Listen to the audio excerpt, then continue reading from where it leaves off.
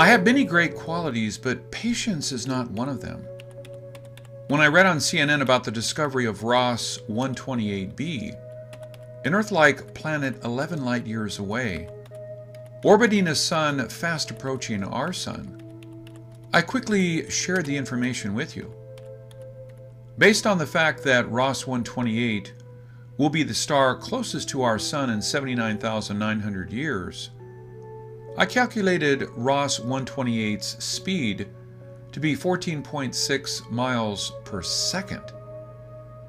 I then reached the conclusion that Ross 128 may be our sun's twin star, and its habitable planet Ross 128b may be the legendary Nibiru.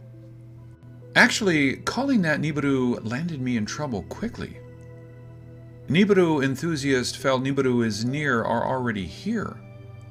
Calling something 11 light years away was a big insult. While for the few people who were about to watch my video, calling it Nibiru gave them a reason to turn me off. But I just have to share this amazing find because we just found a planet that very likely can sustain intelligent life. And it will be our closest neighbor in just 79,900 years. But I realized that I have to do more research, so I did. What I found was so interesting that it would be a sin if I didn't share. As it turned out, there are so many stars dancing around us. Assuming the data is correct, Ross 128 is not the only star close to us, moving quickly towards us, and has possible habitable planets. And guess what? It also is not the fastest star moving towards us. The winner of the closest, fastest, and coming first towards us is Barnard's star, currently only 6 light years away, in the constellation of Ophiuchus. It was found in 1888 and measured in 1916 as having the largest proper motion of any star relative to the Sun. So it is fair to say it is the fastest approaching star. And scientists believe it is one of the oldest stars in our Milky Way galaxy, with an age of 7 to 12 billion years old. Our Sun is only 4.5 billion years young. It is quite inspiring that an old star can move faster than the youngsters. Actually, Barnard's star moves at 90 kilometers per second. That is 56 miles per second. That's 5 times faster than my initial speed calculation of Ross 128. No wonder scientists believe it will only be 3.75 light years away in 11,800. That means moving 3 light years towards us in just 11,000 years. It may not be fast enough to ruin your travel plans, but it shows how fast celestial objects can move. But don't worry, scientists say it will move away as quickly as it will move towards us in 11,000 years. And scientists also said Barnard's star has giant planets like Jupiter's, because if it does, we would have found it. They can't rule out that Barnard's star may have Earth-like planets, but chances of finding them dropped when NASA shut down funding in 2010 on space interferometry missions which were designed to study Barnard's star. Barnard's may be the fastest, but it fell short to claim the closest spot.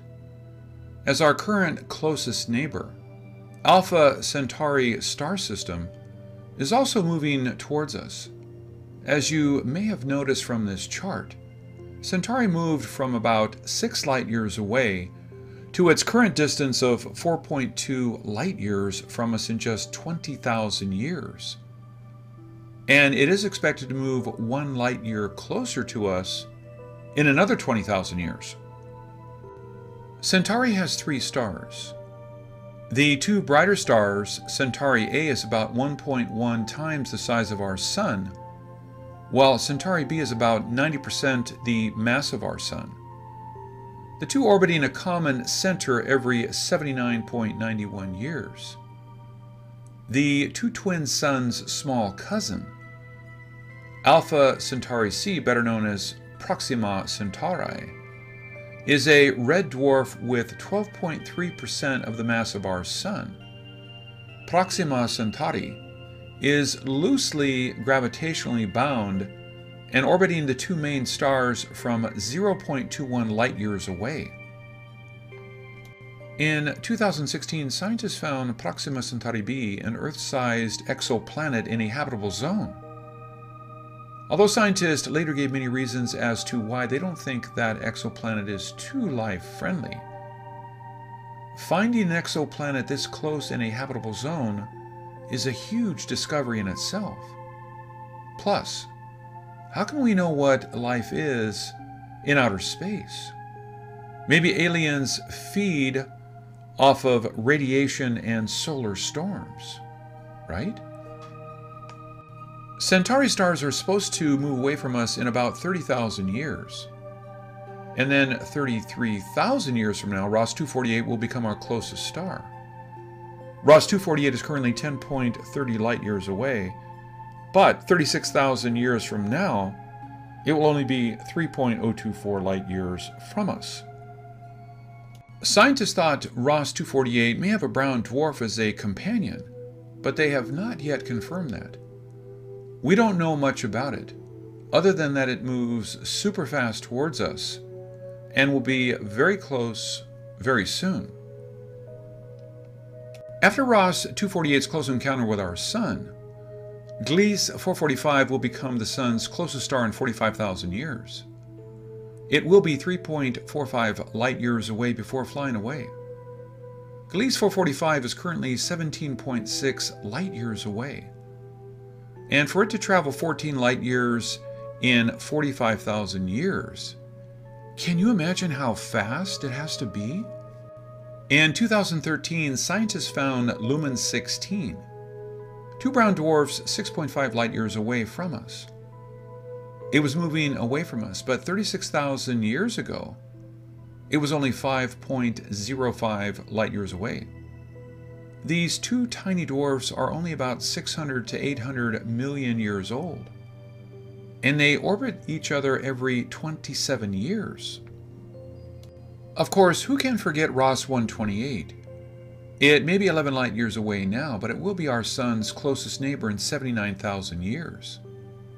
And its planet Ross 128b is about Earth size, with pleasant climate and low solar radiation. While unlike the other stars that will make a quick drop by and leave, they are supposed to continue its approach to us. Now, you know about the Sun's closest stars, Centauri A, B, and C. You learned about the star fast track to us, the Barnard star. And then I showed you when to expect Ross 248's fast approach. Ross 128 and its Earth-like planet, the super young Lumen brown stars, and now I will show you what we found on the closest Sun-like star, Tau Ceti. Tau Ceti is a star in the constellation Cetus, only 12 light-years away and a solitary G-class star. It has probably 5 planets, with 2 of them in the habitable zone. Because Tau Ceti is a Sun-like star with a similar mass and age, its 2 possible habitable planets and proximity to our solar system may be why we will soon know if we can put them on our tourist map. Because we love our Sun, we tend to think the best chance to find life will be on Sun-like stars. However, a recent discovery in October 23, 2017 found a Sun-like star 350 light-years away called Kronos. Kronos is the name of a Greek god who ate his own children. It is part of a binary star system. It orbits its brother Kyrios every 10,000 years. The star has unusually high rock-forming minerals. And according to scientists, the mineral content is probably from the 15 Earth mass rocky planets it feasted on. We all know one day our sun will eliminate Mercury, Venus, and then Earth. But Kronos and Kyrios are only 4 billion years old. If they already fed on their 15 planets, how much longer do you think our sun would have an appetite towards us? Don't forget, our sun is already 4.6 billion years old. Remember I said that the more we know we don't know. I thought I found our sun's twin when I learned about Ross 128. Now, I know our sun has so many stars nearby dancing around. I no longer know if our sun has a partner to perform its dance routine. I also do not know if another unknown dancer is waiting nearby to join the party. This is Ken Peters. Thank you for watching.